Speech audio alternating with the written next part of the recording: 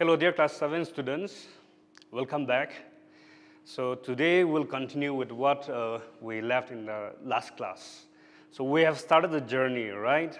We are in very interesting topic, that is digestion in human, right? So yesterday I've given a brief introduction about the alimentary canal, right? Do you remember that? And all the digestion from mouth till anus, everything happens in the alimentary canal. It's a 9-meter long coil, right? And do you remember what are the organs present in the alimentary canal?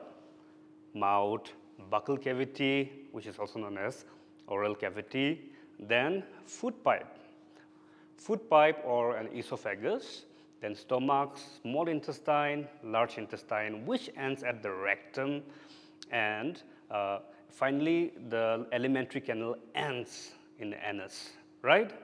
So yesterday, I have given an introduction about the buccal cavity or oral cavity. Clear? So we'll study in detail. Buccal cavity or oral cavity. So let's talk about the tongue, okay? First, let's talk about the tongue.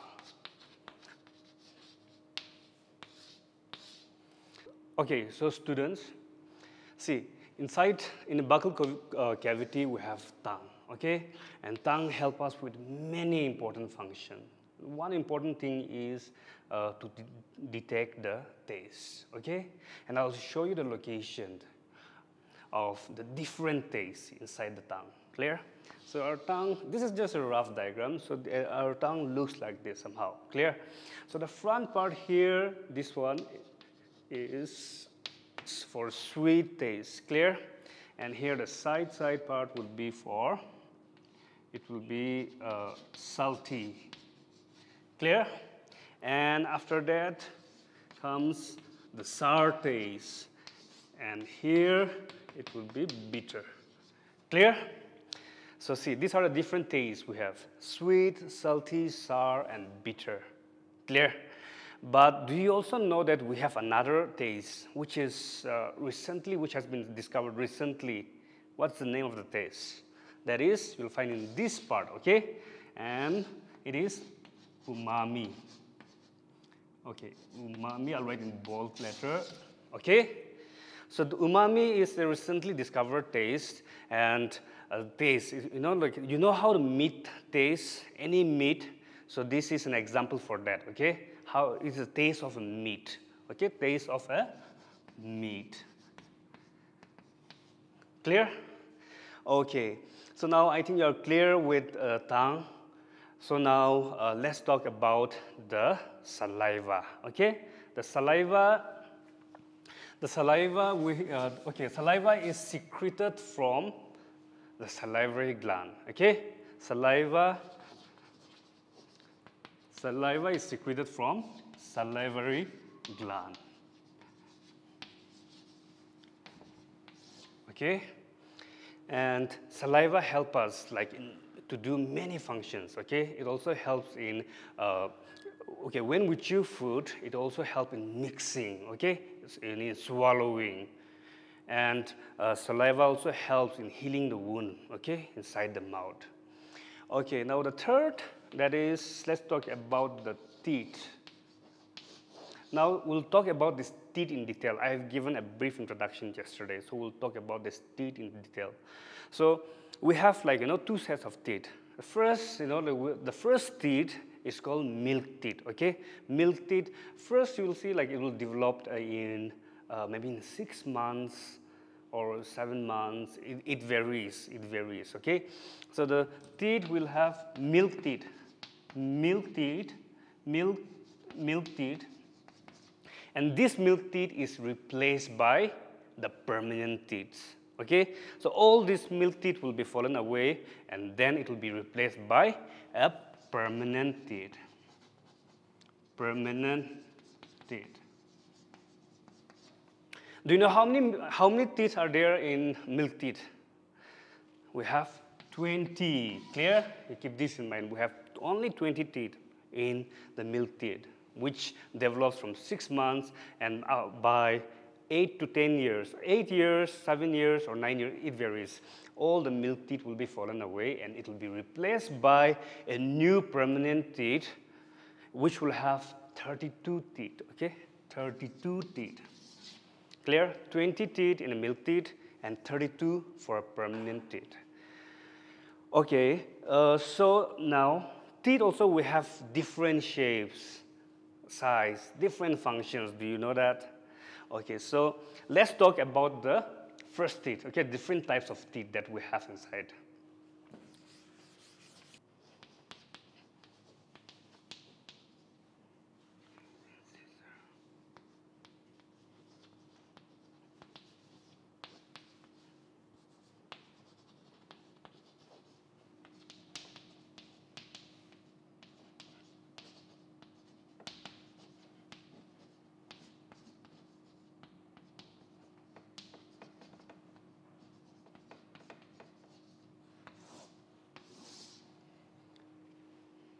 Okay, so students, these are the different types of teeth that are present inside our mouth.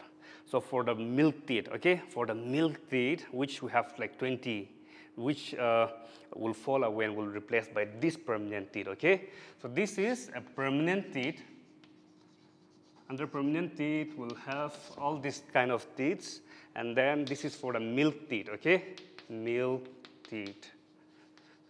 So incisor is the first one to develop. Okay, the first one to develop would be the incisor. This is the incisor. You'll have like 8 in number, 4 at the top, 4 at the bottom. Okay, you can just feel that the first 4 at the top and the first 4 at the bottom. So altogether we have 8 incisor.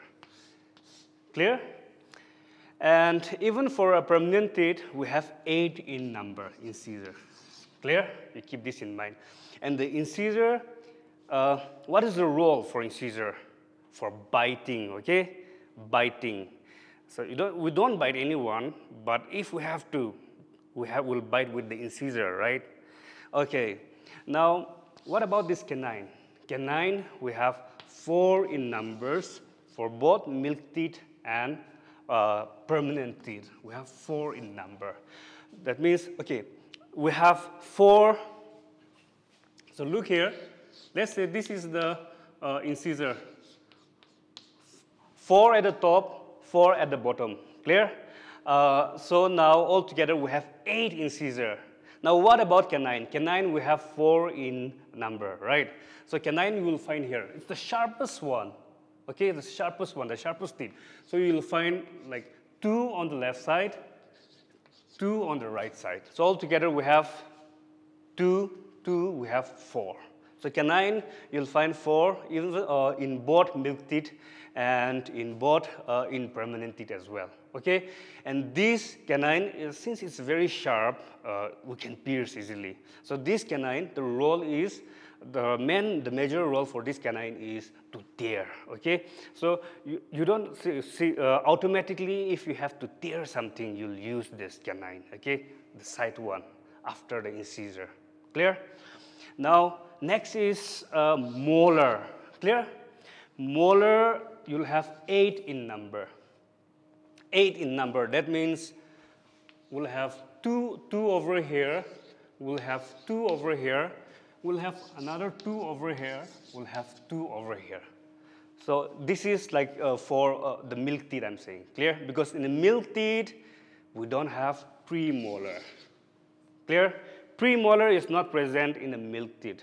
That means in a milk teeth, we'll just have incisor, canine, and then molar. This molar is for chewing, for grinding and all, clear? So ultimately, if you have to choose some hard thing or food, hard food and all, you'll utilize the molar, right, automatically. So see, these are the different sets of teeth present in a milk teeth, clear? Now let's talk about this incisor, okay? Now incisor. In the permanent teeth, we have 8, and canine, we have 4, and we have premolar, and then we have molar, clear? So this premolar, we have 8 in number, clear? Premolar, we have 8 in number. And molar, we have 12. So now let's count, okay? Now let's count. We have 12 and we have 8. That means it is 20. Now 28, 29, 30, 31, 32. So all together we have 32 teeth in permanent for an adult. Clear? So now, right after canine, for a permanent teeth, will follow with a premolar. That means 4 on the left side, 4 on the right side. So so this remains the same, okay? Incisor and canine remains the same, but for permanent teeth, now this will have like 2 over here, will have like 2 over here. So all together we'll find 8 premolar teeth, 4 on the left side, 4 on the right side. After that, we have now follows with a molar teeth, okay? Molar teeth will have 12. That means 3 on the top, 3 on bottom, and then 3 top, and 3 at the bottom. So all together we'll have 6 on the left side, 6 on the right side, we'll have 12 molar, okay? So they are placed in this way. First molar, second molar, and third molar is the last one. Third molar would be like the wisdom teeth, okay? Wisdom teeth is the last teeth to grow. And some people, we don't have a fixed age, okay? We don't have a fixed age for that. Maybe even like in 20s also, or maybe, so that we don't have a fixed age for a wisdom teeth to grow. Clear? And some people might have difficulty while growing wisdom teeth. Clear? So I'm sure you are clear with this, the different type of teeth that are present inside a human. Clear? Okay, and now after chewing food, clear, after chewing food, sometimes there are leftover present in the teeth. So you are always advised to clean your teeth, okay, to rinse. Because if you don't do that, the leftover food, the bacteria from there, the bacteria will start to grow, okay? The harmful bacteria will start to grow, and then they will break down to sugars, and then the acidity will increase. So from there, the tooth decay will start. Clear? So the main culprits will be chocolate, sweet. So overeating of that chocolate and sweet will lead to tooth decay. So you should be careful in that. Clear? Okay, so students, we are done with the teeth part. Clear? After teeth, the swallow, okay, whatever food we chew now will be swallowed. Now it will be taken to a food pipe. Clear? A food pipe. Okay, so after chewing food, it will be swallowed and it will pass on to the food pipe. Clear? Food pipe. But are you aware about the windpipe as well? The windpipe. Okay, so we have a food pipe and a windpipe. This food pipe is the esophagus, as I have mentioned earlier, right? So these are present in the pharynx, okay? So pharynx is like the junction, okay? Pharynx decide whether it is a food or it is an air. Clear? So we have food particles and also we have an air. Air is that we breathe in, we breathe out. Clear? So the air from nostrils, like it is connected till windpipe. So now the pharynx, okay? Pharynx decides whether it is an air or it is a food particle. If it is a food particle, the pharynx will send the food particles to the food pipe. Clear?